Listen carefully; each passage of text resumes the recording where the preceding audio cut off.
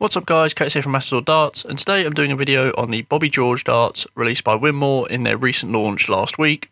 I bought these darts off Darts GB for $51.95 and they came the next day after ordering, so I'd like to thank Darts GB for their fast service. If you don't follow Darts GB on Twitter or haven't checked out their website, I'll leave the links to both of those in the description down below. Before we get into the video guys, if you could drop a like down below, that would be very much appreciated. It really helps out the videos, sort of push out to more people who haven't seen my channel. So if you're a fan of the channel or a fan of this video, don't forget to drop a like down below, and if you're not subscribed, click the subscribe button as well. These darts are 90% tungsten and 24 grams. They are 50.8mm long by 6.6mm wide, and they actually come with genuine gold plating according to Winmau, so that is actual gold that you are seeing on your darts. The darts feature a ball nose with a twin ring grip section at the front. Then there's a little smooth gold section, sort of front middle, and then middle to rear you have another twin ring grip section, and then across the rear you have a nice sort of black coated section with the C-axis machined sort of candles. These darts also come with a short vector stem, which are the ones with the alloy top, and they also come with a rather thick, I think 150 micron Bobby George flight, also new to the Winmau collection.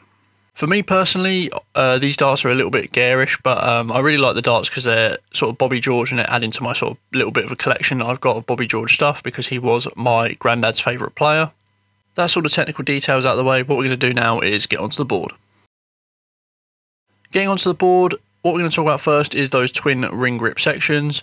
What I will say is they probably give a grip rating of about a 6 out of 10. When I first got them out of the box, they actually felt really grippy, but after I threw them for about 5 to 10 minutes, the grip did sort of go down. I think it's just because of that sort of fresh newness out of the box, they felt a little bit grippier. But once I got used to them, got my hands warmed up and used the darts for about 5 minutes, the grip rating did drop down a little bit, so I'd say it's about a 6 or 7 out of 10. I did also have a little throw from the back section where the candles are cut out. What I will say is the grip rating there is probably like a 1 out of 10. It's not very good at all, so I wouldn't recommend buying these darts if you grip right at the rear of the barrel. In terms of how these darts land on the board, they landed pretty flat even though I was using a short stem. I think that is probably just because of the way the darts are weighted. Obviously at the back you have that section where there's sort of not really any cuts apart from the candle, so it's still going to be quite heavy. And that's why I think these darts did sit down quite a bit. In terms of the gold point, I didn't actually necessarily feel anything bad about it. I didn't have it sort of drop out of the board. That might be because I was using the Blade 6, but on my Blade 6 I didn't really have any dropouts or fallouts. So that was actually quite nice. I really like the touch of the gold plated sort of point because it does suit the dart really, really well.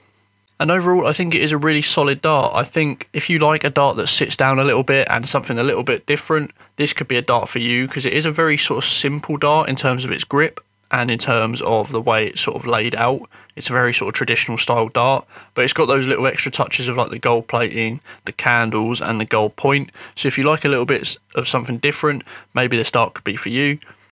But overall, for its price, I think as a collector's item or as an item you want to throw with Bobby George's name on it and the gold plating, the black coating as well, and the amount of machining that goes into this dart, I think it is actually a decent price at $51.95.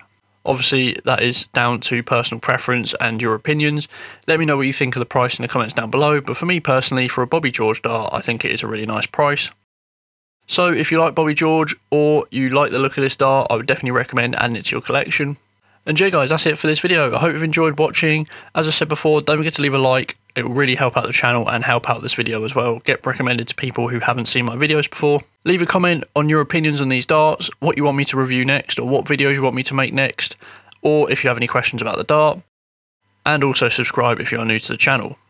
As I said guys, that's it for now. I hope you've enjoyed watching, and I'll see you next time. Goodbye.